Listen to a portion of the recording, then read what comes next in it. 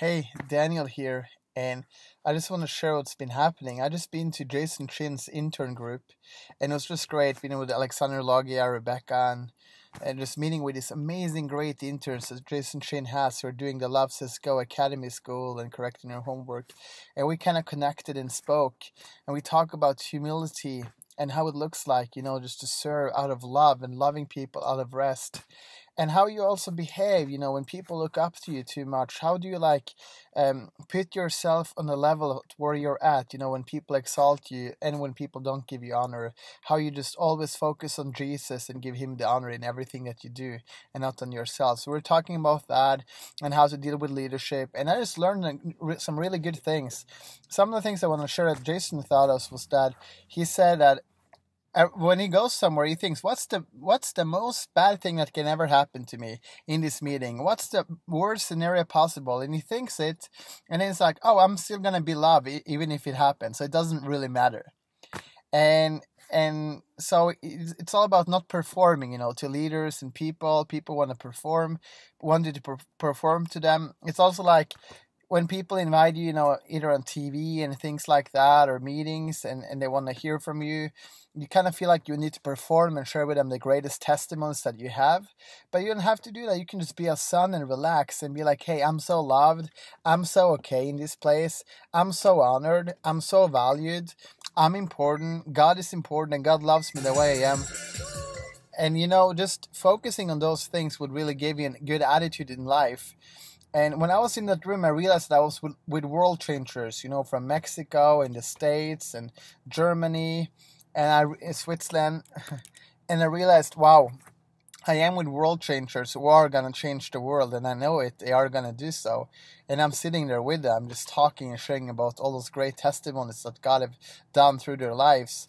And I'm just sitting there listening, in astonishment. And also while I'm sitting there, I'm just seeing tears going down, my cheeks, because I'm being touched and healed as they were talking, just sharing their processes in life. God was just doing something inside of me. And a lot of what they spoke about really related to where I'm at, or where I've been at, where I'm going at. And it was just really good. It was just a really blessing. I also just heard that some of the interns that I spoke to last time, and they said that it had an effect on them. And one of them actually decided to do something that he was afraid of doing, to move back home. And he said that me speaking had the effect of him doing that and jumping into it, because that's where he felt his heart was kind of like taking him to. So I'm thinking, wow, God, that's really powerful to hear that testimony, that had an effect on his life, just me telling him that. Oh, wow. I just felt really, really blessed by hearing that, and just hearing that story, what God have done in his life and what he's going to do and what he's up for doing.